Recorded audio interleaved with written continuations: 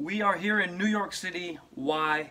Because it's the New York Comedy Fest.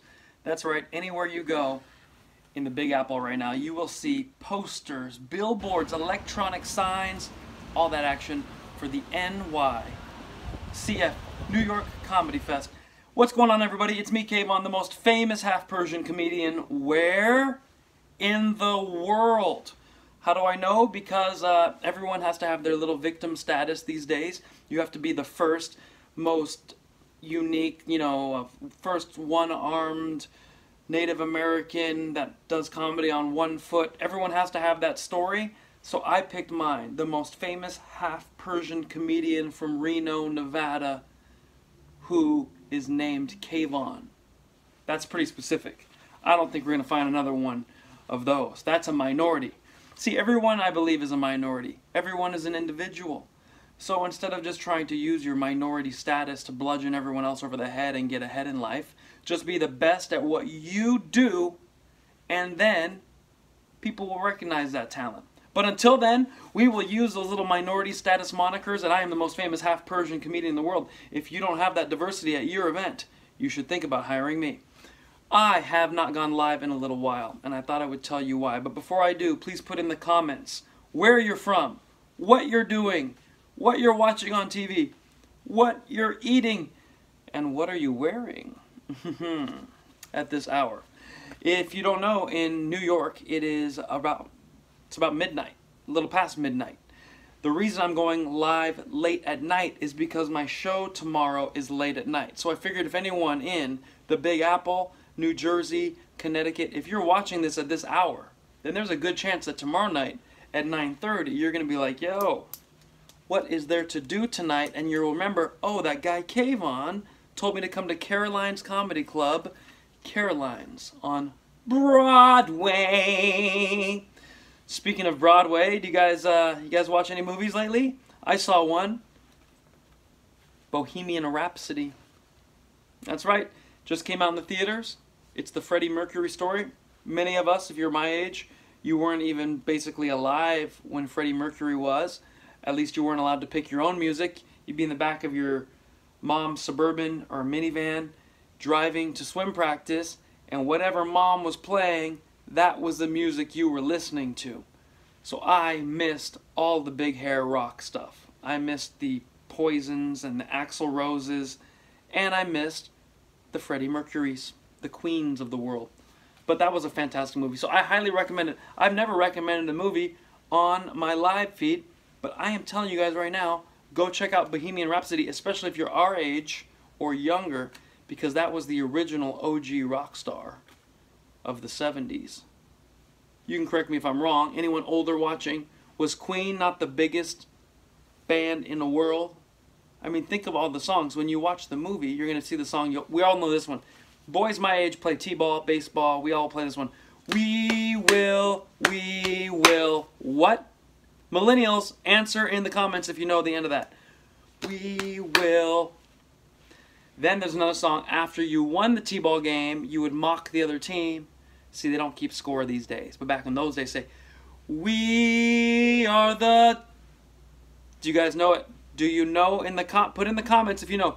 We are the... Already some people got it right. But there are some other great songs too that you wouldn't even think of. If you're a fan of Wayne's World, then you would love the song that they play. I'm just a little silhouette of a man. This is like Say What karaoke. Do you know the line that comes out of this? Mother, I killed a man. And you have to do the teeth like that. I killed a man. I can't even do the teeth, but he had these big teeth, man. And the guy in the movie had the exact same big ass teeth. What are the odds? So anyways, I see a little silhouette of a man. And you would know that line if you're from the 70s, 80s, or you know a lot about rock and roll history. And then the songs go on from there. Every song is good as far as I'm concerned. So that's what I did. I just wrote a little list of things I would tell you about what I did today. I'm checking off. Told you about Bohemian Rhapsody. Go see it. They should give me a commission on that. New York Comedy Fest is tomorrow night, 9:30 p.m. Check it off the list. Then I'm going to be in Vancouver, Canada. I want to see my Canadian peeps. Come on, Canadians, It's going to be a good time. I'm sorry, but if you don't come laugh, I'm not going to visit you as often, That's Vancouver at the end of November after I eat Thanksgiving dinner. So I'm going to have to work out before I come to UA. Then I'm going to be doing 4 private parties for holiday events. And then Las Vegas, beautiful Las Vegas, Nevada. It's my first time headlining at the Laugh Factory in Las Vegas. It's the week before Christmas. And all through the house, nothing was stirring, not even a mouse. December 17th through the 23rd, I'm headlining 2 shows a night. It comes up to like, I think 16 shows because they're going to throw another night in there. So it was going to be 14. But the ticket sales are looking good, Las Vegas. Where I went to high school, where I went to junior high, where I went to 4th and 5th grade, Las Vegas. Yeah, now you're going to see the name on the Tropicana sign. You used to see my name on the black chalkboard that said detention. This student will be here for detention, and my name was there, but now it's going to be on the big neon lights at the Tropicana. Check. Booyah! We're going in 2019 strong. A lot of people end 2018 like, oh man, next year's going to be better. But I got to tell you guys, thanks to you, 2018 was fantastic. We are knocking them down one by one. The reason I didn't talk to you guys for over a week was I was on a cruise. Now, you know they lost my bags on the way to the cruise, so that was a big problem. I want to give you guys some cruise facts. On the cruise ship I was doing comedy on, I had to do 5 shows for the same people over and over and over. It makes you a better comedian. It makes you a better comedian because it's the same people sitting there, so you got to plan your jokes. You got to, like, I don't want to say the same joke on Wednesday that I already said Monday. And there's families on Monday, and then it's PG-13 on Wednesday, and then on Friday they want a rated R show. So it was very interesting. And 3,000 people on the cruise. 4,000 of them were Chinese. We had people from all over the world that were there. And what I love about doing comedy on a cruise is these people then go to their home communities. In fact, some people will leave in the comments, hey, I was on that cruise. They live in Iowa, they live in Wisconsin, they live in Alabama, they live in California, they live in Alaska. And then I go on tour, and I got to tell you, I performed in Hollywood for the last 15 years. And I performed in Hollywood over and over and over, and then I go to somewhere and nobody is like, I saw you in Hollywood. Never. Everywhere I go on the cruise, everywhere I go after I get off the cruise, those people come with like their neighbors. They're like, this is the guy because you shared a holiday memory with them. So I highly advocate comedians, if you're funny enough to do 5 separate shows for the same 3,000 people over and over and over, that's hard. Because the first show they love you, the second show they're like, pretty good. The 4th show they're like, you again? And by the 5th show they're like, arr, get him off the ship, matey, and make him walk the plank. So I did not have to walk the plank. Things are going better. Another fun fact about cruises is, I heard this rumor, and maybe you can tell me if anyone is a cruise aficionado. Have you been on a cruise before? Let me know. They say that they put extra oil and some X-Lax in the food items. They lace the food with oil and X-Lax so that when you go to the bathroom, it's softer on their plumbing system and makes it run better. So if you have a minor case of diarrhea on every cruise, you might be experiencing a little bit of a conspiracy. A cruise conspiracy. Where they're making you have moderate diarrhea. No comment. No comment if I believe that conspiracy or not. That's too much information on a Monday night. What other thing did I accomplish this year, since we're getting close? And I highly recommend most of you audit your New Year's resolutions now, because then you still have 2 months to fix it. I made a goal in 2019 to put out a new book. My God, if it didn't take the whole year to do it.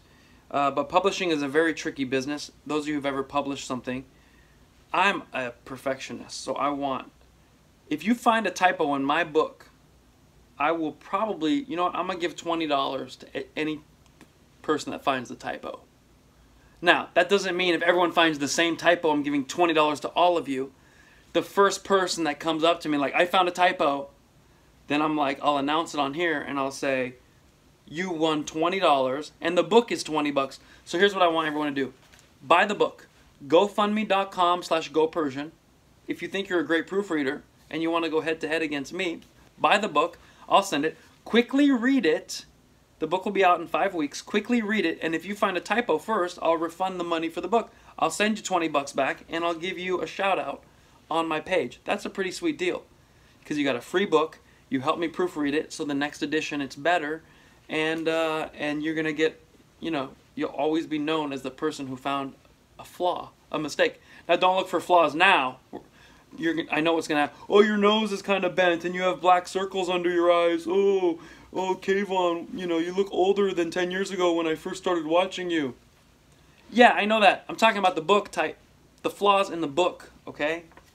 This is the city that never sleeps, and I'm getting tired just talking to you people. All right, so the goal for me is to sell 2,019 books by the end of the year 2019. The average book sells, published book by a professional publishing house sells 500 copies the first year. This is some number stuff for my business people. 500 copies is average. I have always tried to be above average. Why? Half Persian, hello, 50% better. So I'm going to try to sell 2,019 books. That's 4 to 5 times the average. And you think it's impossible, but I've already sold 112 books. Haha! So we really don't have that far to go. In fact, I want someone to go online and put how many books are left. 2019 minus 112. Let's see how smart my people are. I already know the answer. It's in my head. I can do math that quickly. But I want to see if you guys have the same answer as me. So, 2019 minus 112. How many more books to go? Okay, let me just check my math, make sure I did it right. Yep, sure did. Alright, so with that said, guys, thank you for tuning in. I'm sorry I didn't talk to you for a whole week, but like I said, I was in Nassau. We were on a ship. It was funny, we left out of New York and we just hightailed our butt off to get down to Nassau. It was like sunny and nice for 3 days, and then we hightailed it back, and everyone's getting seasick on the way, like, and everyone's having minor diarrhea on the ship, like, oh my god, oh boy. And then now we're all back on land again. So that's why I was missing in action, but I will always update you, and I still made it a point to go to a Dunkin' Donuts in Nassau and post a new comedy clip, because I do one a week, one comedy clip a week, every week for the last 2 years. And it has been epic. That's how I've met many of you. So thank you for tuning in.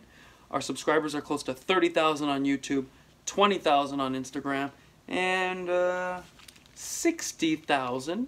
Started the year with 49,000 on Facebook, 60. Some of you kids say, nobody uses Facebook anymore.